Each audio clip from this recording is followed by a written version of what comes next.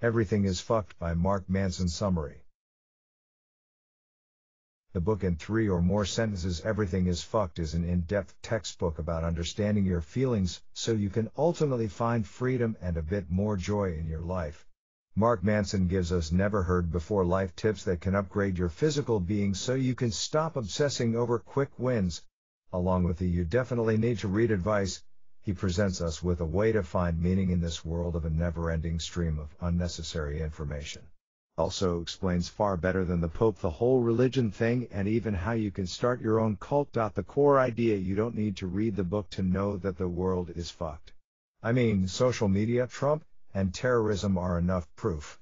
But you do need to read the book if you want to understand how you can make your presence in the current world a far better stay. In times where people are wondering what to hope for and how they can reduce the amount of pain they experience, the only way to upgrade your life is to live a better life. To anticipate problems, not to avoid them.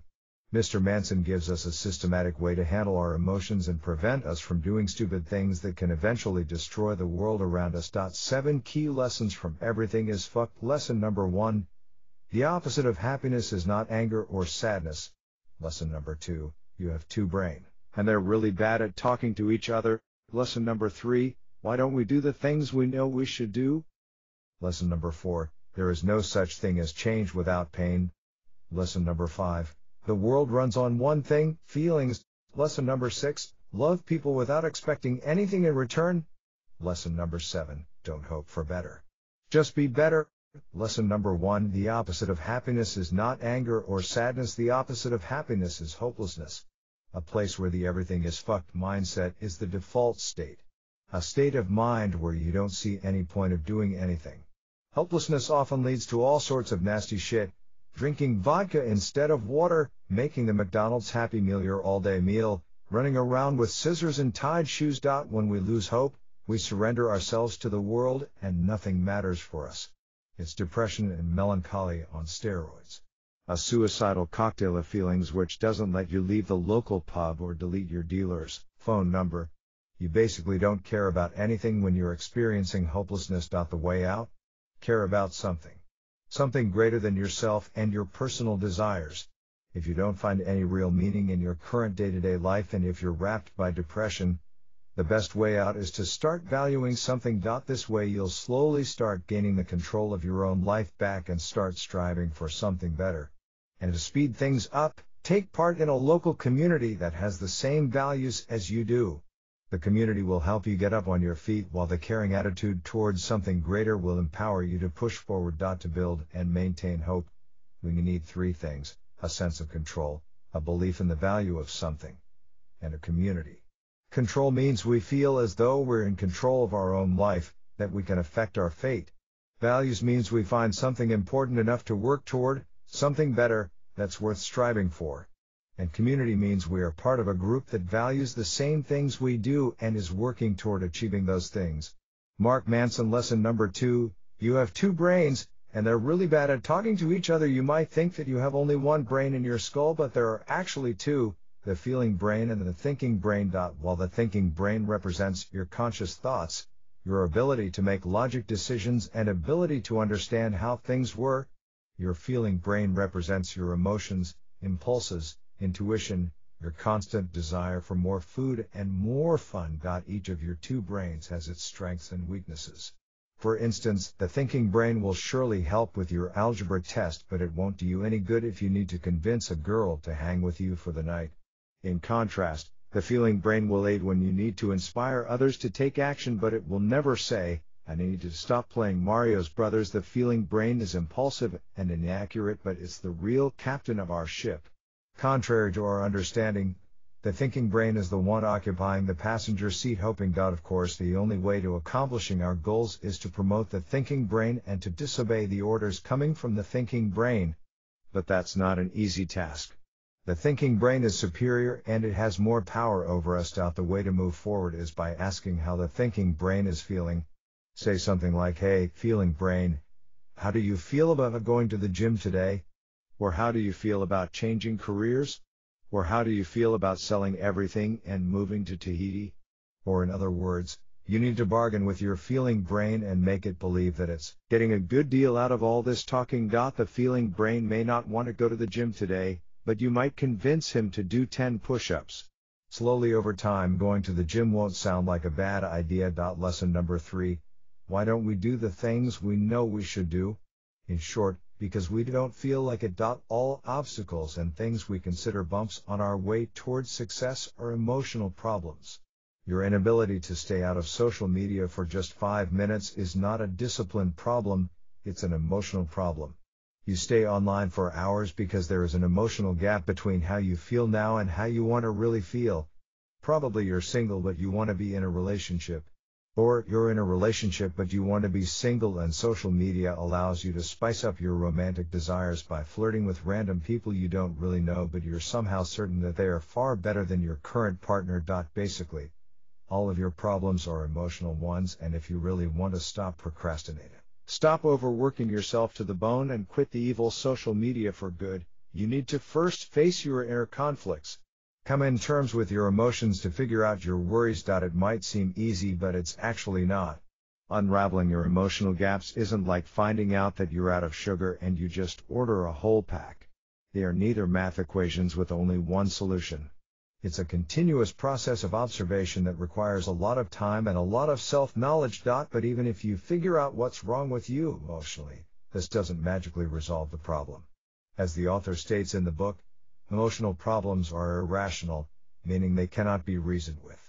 And this brings us to even worse news: emotional problems can only have emotional solutions. Or in other words, in order to find inner peace and joy, you need to start suggesting new actions to your feeling brain that feel good, and that will eventually lead to a brighter future. Lesson number 4. There is no such thing as change without pain. There is no such thing as change without pain, no growth without discomfort. It's why it is impossible to become someone new without first grieving the loss of who you used to be. Manson tweet: "We are designed to avoid pain at all costs." Our brain is gradually trying to lead us towards a pain-free life where everything is Gucci. But constantly avoiding pain won't do you a favor in the long run. In the era of technological advancements, we grow extremely weak both emotionally and physically compared to our ancestors. Nowadays, someone criticizing our new Instagram post will make us weep like a baby. On top of that, we feel a great inconvenience when we forget our phone charger or when the printer is not printing. But the only way to move forward and get better is not by avoiding pain. To get better, you should head straight towards the bumpy road, barefoot. For example, to wait in the line without touching your phone and to eat greens instead of sugar-rich chocolate bars. Not convinced? Ask yourself, how athletes improve their results? By exercising harder than last year. That's the only way you can move forward and advance. The pursuit of endless happiness is a modern lie told by marketers. What you really need is to stop running towards ultimate joy and, instead, embrace the pain. Pain is part of us. Simply choose pain you're somehow comfortable with. Choose to suffer for the right reasons. Human pain is like a game of whack-a-mole. Every time you knock down one kind of pain, another one pops up. And the faster you whack them, the faster they come back. The pain may get better, it may change shape, it may be less catastrophic each time. But it will always be there. It's part of us. It is us. Manson tweet: "Lesson number 5. The world runs on one thing: feelings. People spend good money on things that make them feel good. That's why pharmaceutical companies thrive no matter the current economic situation. Medications dull the pain, people feel good. Those same folks buy even more pills to experience less pain. Pharmacies make a lot of cash. This also applies to all entertaining industries. The more you're able to influence the emotions of people, the more money and power you'll accumulate. How you can capitalize on this idea? According to the author, there are 2 ways to create value in the current marketplace by using the above innovations. Upgrade pain. In short, replace one pain with another much more tolerable pain. For instance, wearing brackets replaced a lifetime of ugly smile for a couple of years of wearing metal inside your mouth. Diversions. Avoid pain. Instead of studying for your exam, you watch Netflix. Instead of working out, you eat a crunchy chocolate crispy meal. Diversions. Products make people numb their pain. Even though we all need these things from time to time, it becomes problematic when these things begin to dominate our lives. Unfortunately, instead of focusing on upgrading pain, most new companies concentrate on avoidance. But you can do the opposite thing and help people improve. Lesson number 6. Love people without expecting anything in return. Our desire for more material possessions and more wealth makes us believe that if we do A, we should undoubtedly get B. If we work more, we should get more money. If we buy our wife a burrito, we should definitely expect something else in return. But this way of thinking leaves us constantly expecting something in return for our actions.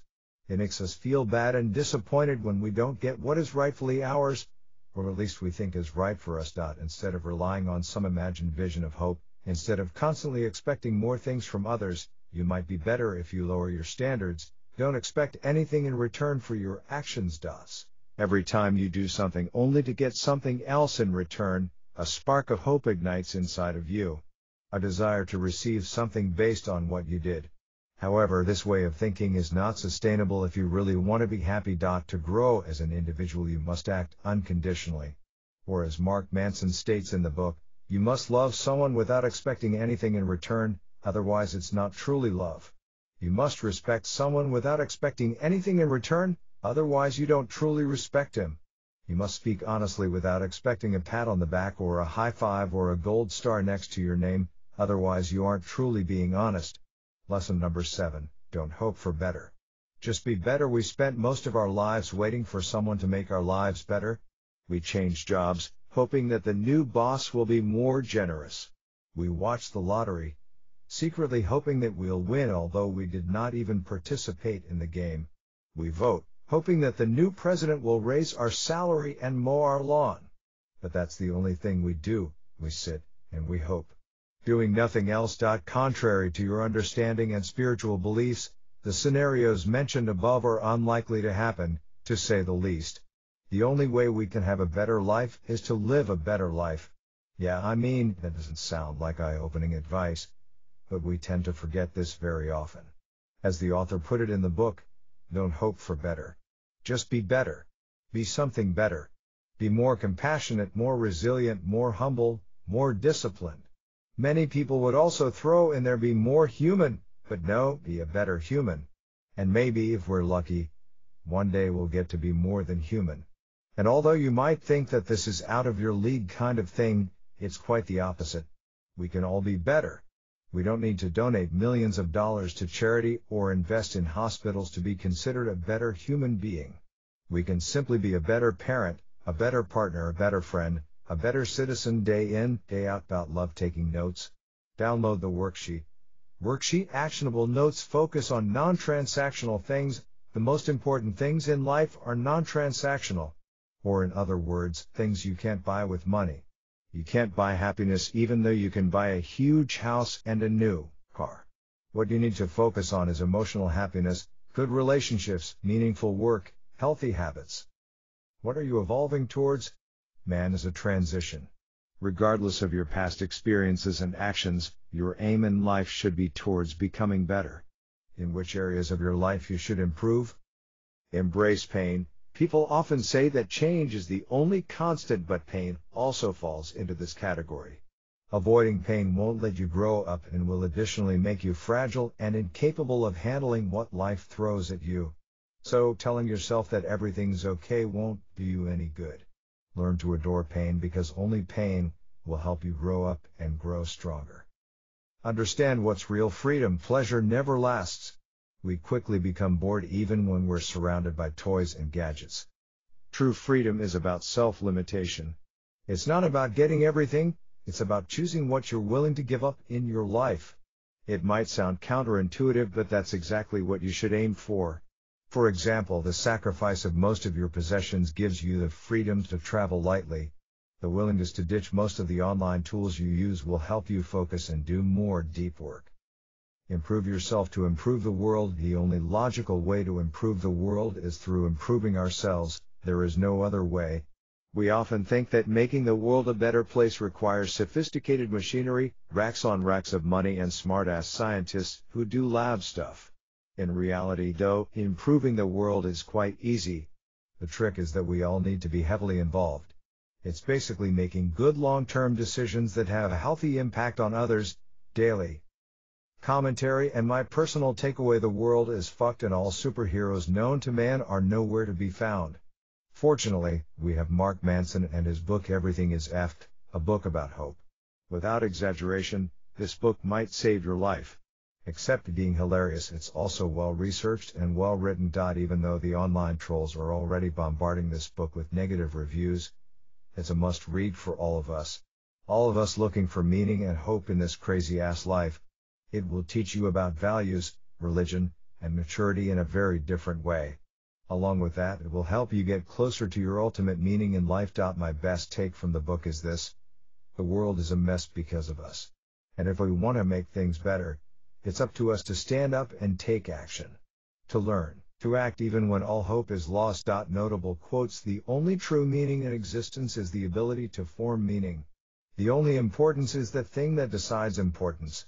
Mark Manson. Protecting people from problems or adversity doesn't make them happier or more secure, it makes them more easily insecure.